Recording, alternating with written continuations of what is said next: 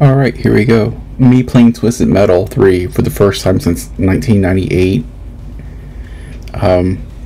I tried playing this, and the controls suck, so then I even tried playing it with a cheat code, and I don't know how you're supposed to beat this legitimately. I'm gonna have to watch some videos of other people doing it, because I haven't figured it out yet. But yeah, it's a wild one. Between the bad graphics and the overly powered final boss, I don't remember how I did this legit, but you'll see what I mean here in a few minutes. But I'm gonna let this intro play out with the volume down, that way YouTube doesn't kick me off, because this game has a lot of licensed music in it, most of it coming from Rob Zombie and White Zombie. There is one missed opportunity here. There's a stage called Hangar 18, and I feel like they should have used Hangar 18 by Megadeth, but they used some other band instead, so we're gonna fix that.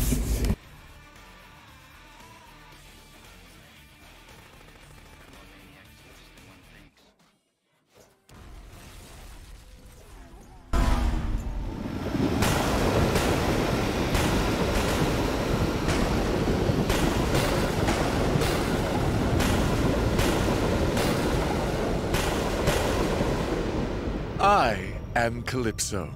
Each year I gather the 12 worthiest drivers to face off in the Twisted Metal competition. They must face each other and some of my friends to claim the ultimate prize.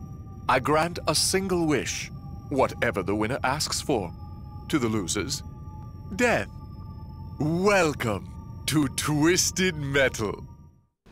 So here's stage 1, Washington. Maybe it's Washington, maybe it's LA. I think it's LA. Doesn't matter. It's Los Angeles, Hollywood. It's a car combat game. If you've never heard of it, there's plenty of videos about this. But you start off with some Rob Zombie, move into Pitch Shifter, and I just wanted you to get a brief glimpse of what this game is like before we get to the final boss and you see how overly powered it is. Granted, each car has got its own physics involved with it, how it reacts of getting damaged, things like that. This is a dark side of the boss, and it took me 15 minutes to defeat him, or her, or it, whatever it is. And yeah, sometimes you'll be going forward and then your car will back up, and when it backs up, it usually backs up to the left or to the right. But yeah, I'm gonna have to replay this because I remember it being a lot of fun, but here, being the first time I've played it in 20 some odd years, it was kicking my butt a little bit. But a lot of these stages have hidden doors, hidden rooms. You shoot control panels to reveal them, like the spaceship there. There's one later on in Egypt when you're like in the Valley of the Pharaohs. There's one in the North Pole, or Santa's Workshop, or Father Christmas. But yeah, I just wanted to get a real quick glimpse of this. But when we get to the very final boss, he just hits you with a barrage of weapons that knocks your car all over the place. And then even if you do damage it enough, it will knock your car out of the way long enough for it to get power-ups and restore its health. And in some of these stages, after you beat all the cars, a regen happens. When it regenerates, like all the enemies respawn, and you have to defeat them again, and then take on a boss. But I do remember this game being more fun with 2 players, but I didn't have anybody to play with at the time, now or back then. But I really think that a modernization of the controls and the graphics could make this game come back huge. Obviously the licensed music might be a thing, but they can always relicense it. Rob Zombie's still around, Megadeth is still around. But yeah, I know they're going to make a TV show adaptation. I hope it's R-rated. If it's PG, then why even bother?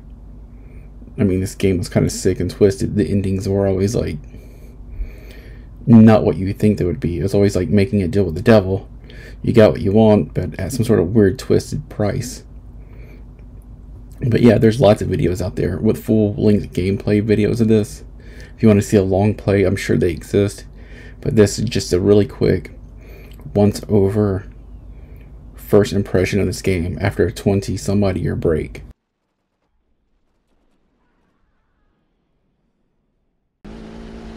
The Valley of the Kings. I would never dream. battles of all time would take place on top of their tombs. Be careful not to wake the Pharaoh. His wrath packs a particularly nasty punch. Alright, there we go. An intro to the stage by Calypso, the deity god guy thing who's in charge of the Twisted Metal tournaments. Here's a hidden room in one of the pyramids. Later on, there's a second room that you can unlock, find, discover, and it has a basically a lightning special weapon. It shoots lightning from your card in 360-degree radius, trapping everyone inside of it. You'll see it here in just a second, that thing. And I vaguely remember there being a cheat code where you could shoot lightning out of your card no matter what vehicle you had. But it may have been in Twisted Metal too, I can't remember.